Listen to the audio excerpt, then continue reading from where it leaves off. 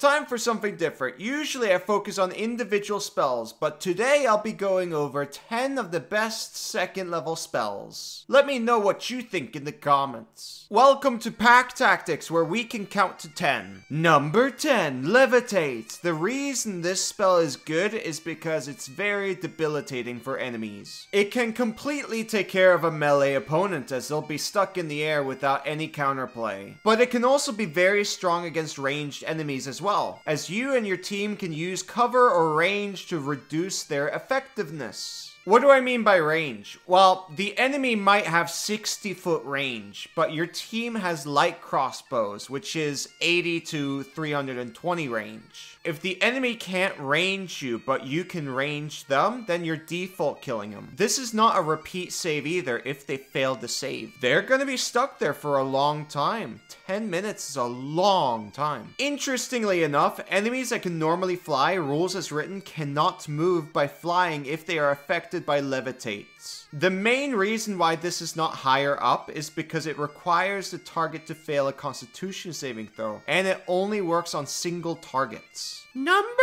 9, Tash's Mind Whip. This spell on a failed intelligence save makes a target take some damage and is unable to take a reaction until the end of their next turn. Additionally, on their next turn, they can only take an action, bonus action, or move. On a failed save, they take half damage. This is actually pretty comparable to Levitate, at least when you use it optimally. Again, it's best used against melee opponents, specifically when you and your allies are outside of their reach, or you can move away from their reach before their turn. That way, you make the enemy unable to attack your party if they fail to save, because they either move or use an action, not both. This is a bit higher than Levitate, even though it only lasts a turn, because enemies usually have a lower chance to succeed on an intelligence saving throw than a constitution saving throw. Also, it does damage and you can upcast it to target multiple creatures. Number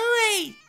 Find Steed. Horses are really useful. Their movement allows you to dash across the map.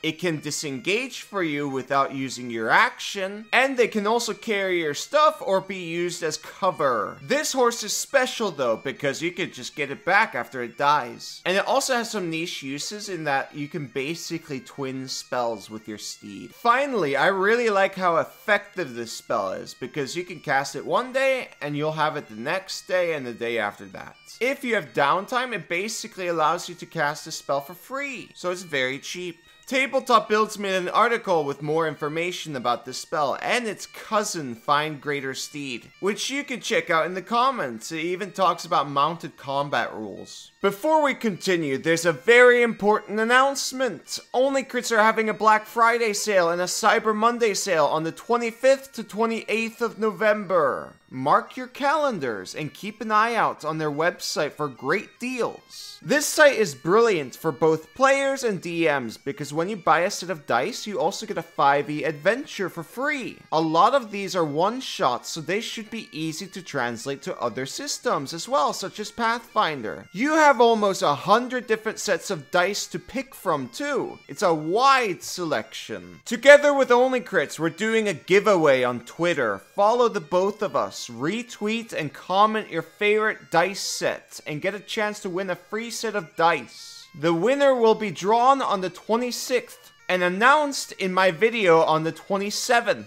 That's right, you could be in a Pack Tactics video. If you can't wait till the 25th, you can still get some dice by pressing the link in the comments and use my coupon code PACKTACTICS for a 12% discount.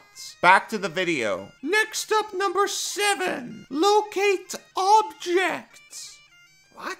This one might be a little bit confusing for some of you. Kobold, it's situational, and it doesn't even do damage. But this spell is pretty crazy if you think about it. You can either find a specific object or the nearest object of a particular kind. The latter choice opens up a lot of options. A magic item can be a kind of object, as it is a subtype of objects overall. Then there are other cool options like spell books or something funny like lead containers. As you know, you cannot locate things in lead containers, but lead containers are free real estate. You can locate them in particular. Again, Tabletop Builds has an awesome article on this spell as well. Make sure to check it out in the comment section. Number 6. Rhymes Binding Ice. Good spell. This comes from Fizzbands. It's an AoE cone effect with a 30-foot range. If the creature fails a con save, it takes damage and is hindered by ice for 1 minute, reducing the creature's speed to 0. It then has to take an action to break free. If it succeeds on the save, the creature takes half damage. This is an excellent control spell. With teamwork, if you combine this with a casting of web, you can completely ruin the enemy's day, as they need to take multiple actions to even move. That's multiple rounds. They're going to be stuck there for a long time. It's a bit unfortunate that Binding Ice is a Constitution saving throw spell, but it will last for quite a while before it actually becomes a bad spell. It's very good. Halfway point, number 5, Phantasmal Force. This spell is amazing, but it's a bit prone to DM fiat, as it is based on illusions. The way I interpret the spell is that without outside help, a target will always believe the illusion they are under is real, because they rationalize anything that may make it seem out of place. Therefore, they will only try to see through the illusion when someone points out that it's fake. Now, some DMs have different interps. Illusions are a hot mess, but my interp is what I've experienced in majority of tables I've played in. A cool example of an illusion for this spell is an Iron Maiden. The target isn't necessarily restrained inside, but they wouldn't exactly try to walk out. There's a lot of questions that need to be asked when you cast an illusion spell though. Tabletop Builds made an article about what you should ask if you want to play with illusions. Number 4! Aid! This is a pretty simple spell. It increases the hit points and maximum hit points of its targets. It can be used to bring up multiple targets from being unconscious. You should cast it before your long rest is over and reap its benefits for 8 more hours. And even the upcast is fantastic. It improves your party's sturdiness. Yay! Top 3 time! Number 3! Rope Trick! This is one of the best defensive spells in the game. It is basically a portable corner. Usually people bring up Blur or Mirror Image, but those are not even close to being as strong. I'll link my Rope Trick guide in the description if you want to know more. Number 2! Spider-Man! Yes, the Spider-Man spell. This spell creates a 20-foot cube of web. It's called web, by the way. It's a massive form of control. It counts as difficult terrain, and you can restrain people inside it. This is just a massive boon for any party that uses it, especially against enemies that want to approach you. Combine this with knockback effects like Repelling Blast or Telekinetic Feats, and you can keep putting people back inside. The difficult terrain actually helps with that quite a bit too. I love the Spider-Man spell. Next up, No, Kobold! Special round time! Special round time! Okay, well, here's some spells that didn't quite make the list for different reasons. First up is Healing Spirit. This used to be one of the best out-of-combat healing spells in the game, but it got nerfed. Now it sucks. Second is Magic Mouth, due to its open nature regarding its trigger. This spell is the most advanced spell in the entire game. There's so much theory around it, and DMs have a hard time comprehending it.